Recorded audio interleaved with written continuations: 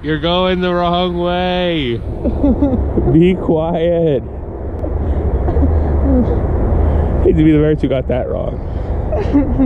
They're going to Canada in the winter. I'm not sure what kind of logic dictates that one. The fact that they're Canada geese. But like, you're supposed to fly south. Yeah, well, they're Canada geese. Do Canada geese fly north?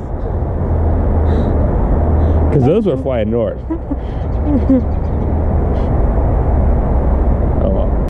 Well, I'm back at home late at night now. I think one thing that I might try to do at some point in the relatively near future is actually get the mounts for this and this lens, these little Pentax lenses, because they're actually supposedly pretty good lenses. They're fairly fast too, but they would only work with this camera and not the other lens. But the lens mounts are pretty cheap actually. They're like 30 bucks. So my thing is, it actually is they're legitimately too cheap for free shipping from B&H. So it's actually more worth it for me to just order something else, tack it on, than to pay for the shipping.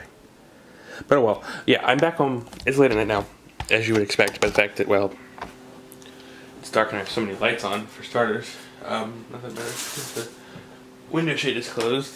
This chair is running on a piece of trait paper, and I'm destroying everything.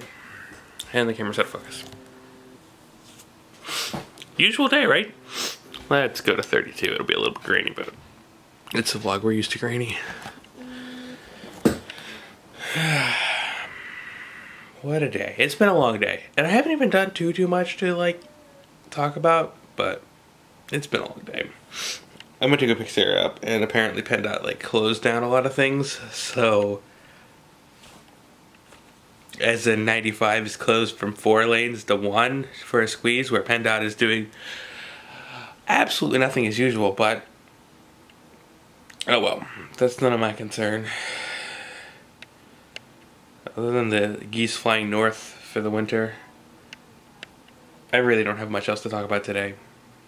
Sorry everybody, but there are some days that are more quiet like this, albeit really rare.